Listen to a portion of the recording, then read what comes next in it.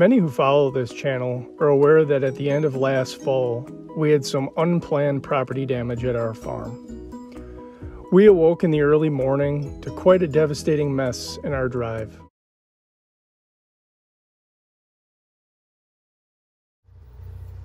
In part one of our fence and farm gate repair, Van and I worked to remove the old fence rails and take an assessment of the repairs needed.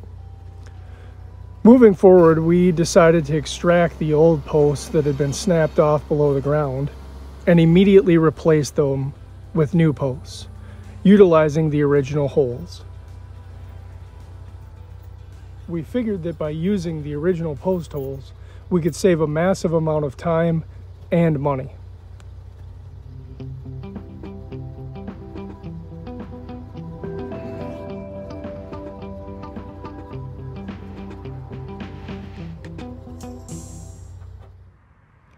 One minor change that we decided on was the number of rails for the new fence.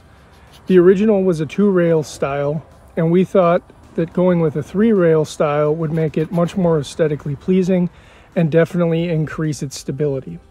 This change will certainly come with some added cost, but as we started putting things back together, we quickly determined that the new look was definitely worth it.